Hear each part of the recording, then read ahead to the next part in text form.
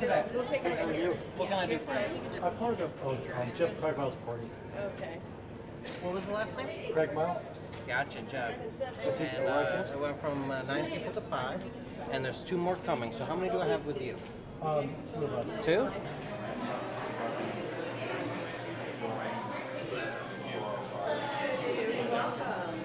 can actually go right over here to the lounge. Okay. Absolutely. Wait right over there in the lounge. You're welcome. And we do have our observation deck to the right open. And we're going to be going this way. So what can I get for you to drink? Iced tea? Sure. Let me just start with water for right now.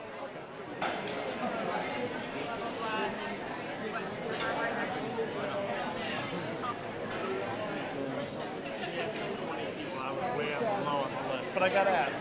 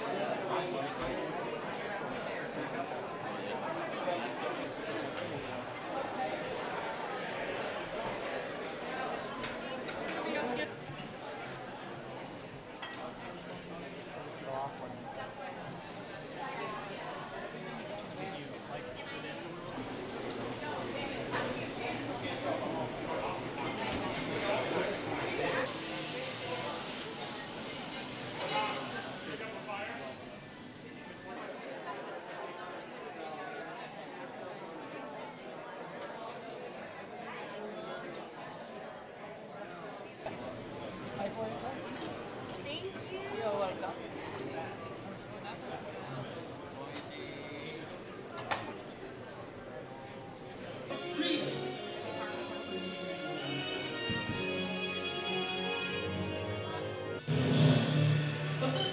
See what little vision can do?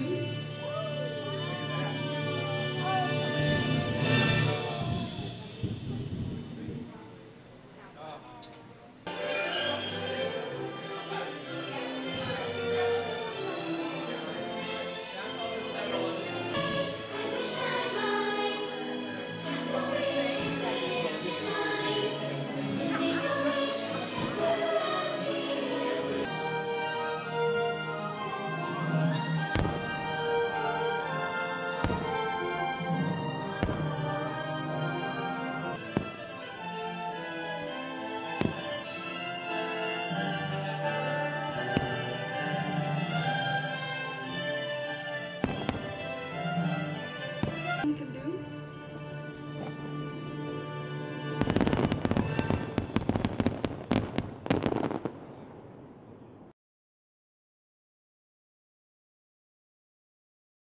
Rebuilding this kitchen has been just an absolute dream. So working here for 4 years and working on the project for about 3 years really gave me a great understanding of what works in the restaurant and what doesn't work in the restaurant.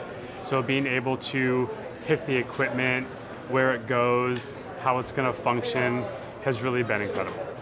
The menu has taken quite a transformation through our rehab process, and it's got some excellent new additions from our wood-fired oven, as well as some classics that are updated a little bit to give our guests some new surprises. Like our pork tenderloin and polenta, we now add a lacquered pork belly with country applesauce and fried parsnips on top. The addition of 3 meat signature meatballs out of our brick oven, and local prawns roasted with grape tomatoes, cipollini onions, and charred Meyer lemon. We're using our wood-burning oven to expand our menu offerings to make it more than just flatbreads. It's a little bit more of sharing appetizers, allowing me and my team to be a little more creative with our menu selections that go in there, Things like our 3-meat signature meatballs, our Cape Canaveral prawns that are roasted. They get a beautiful crispy outside, and they have this wonderful smoky element from being in that oven. New Smyrna Beach clams with roasted bone marrow and crunchy sourdough crostini.